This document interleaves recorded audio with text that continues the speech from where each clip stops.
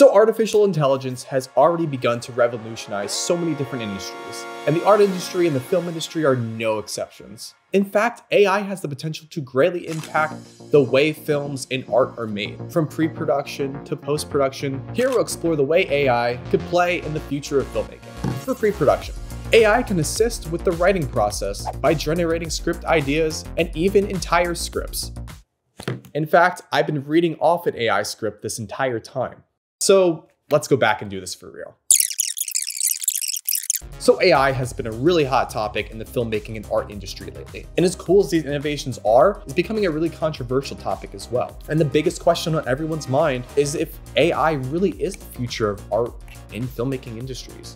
Well, it's certainly not going away. The programs such as Stable Diffusion and Midjourney made the process of creating art from scratch turn into just writing a couple words or a prompt into a text box. I have to say, I've always been a little skeptical of the idea of AI generated art, but after working with a fairly large project with lots of AI art incorporated into it, I actually was pretty inspired and I went down the rabbit hole myself.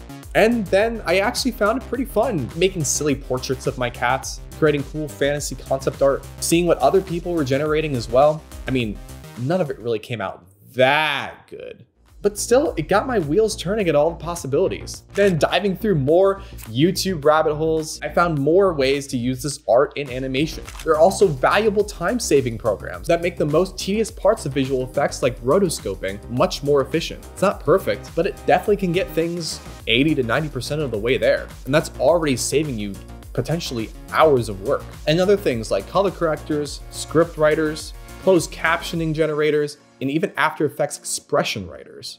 I'm gonna pick up the camera again.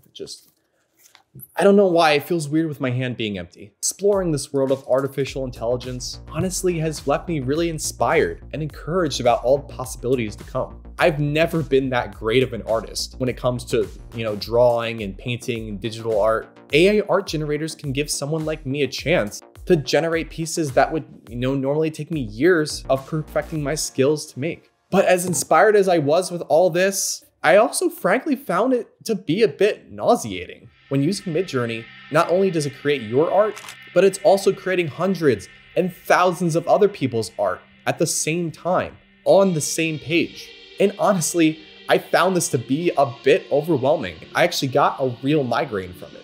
The absurd amount of art that's being generated right in front of your eyes each second just really kind of put it in perspective and freaked me out. Just knowing as I'm sitting there, thousands, if not millions, of these things are constantly being generated all over the world, and there's really nothing or no one to stop it. Also, the fact that millions of artists had their art used without permission to train this AI is something that will really never sit well with me. It's almost like living in a country that was colonized on stolen land.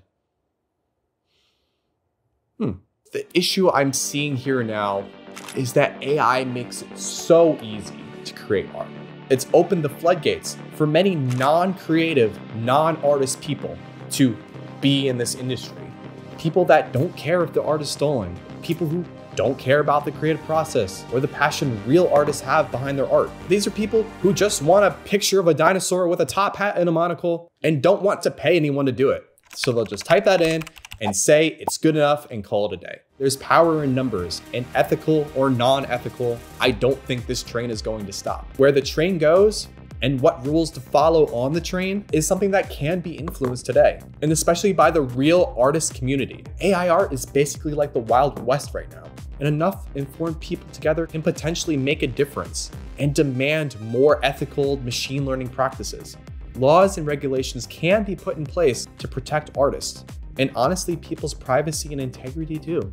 If this is something that really is deeply troubling you, please be active and join groups that are helping to make this right, so we can peacefully coexist in a world with AI art. Because like I said, it's not going anywhere. It's definitely here to stay. So how do we coexist peacefully with AI? Honestly, it can be a bit unnerving. I never pictured this being a thing I would have to deal with when I first got into filmmaking. But also, I never pictured such innovative tools being introduced to the industry. It's easy to think that your job might be in jeopardy, but I think the best way to deal with this going forward is to look at AI as not an alternative to art and filmmaking, but as a tool for it. In reality, when you create AI art, you are not the artist in this situation. You are the client. The machine itself, or the millions of artists it learned off of illegally, is the artist, and it's doing its best to achieve your vision. Never ever in any type of larger piece of work or video or anything should an AI generated image be the final product. This piece the machine created is a stepping stone to something greater. It can be a jumping point to spark some inspiration for you to create something from scratch, or to use the elements from this drawing to piece together the scene you want to create. This is really good for visual effects techniques such as matte painting. You can augment the image to create some visually interesting animations, which is what I did in the previous project that I worked on, and much more. In the end, these are you, the artist, making these creative decisions, not the machine.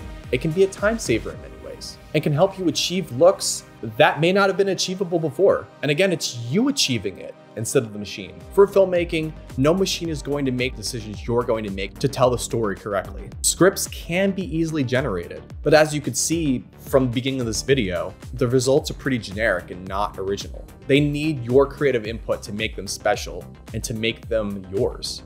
The best AI tools are the ones such as Runway ML, that takes care of time-consuming tasks and allow you not to be bogged down by tedious work. I mean, I've probably spent months out of my life rotoscoping for work and for CK Productions videos. Since it's not going away, it's the best to have one finger on the pulse of what AI can do for artists and where it's going. And it's good to find creative ways to make your art better, not to take it over, but to elevate it to new heights. And don't let the non-creatives get to you. They will latch onto this and say it's the future. They will say being an artist is pointless. But they don't know. They'll just forever have machines make mediocre art for them.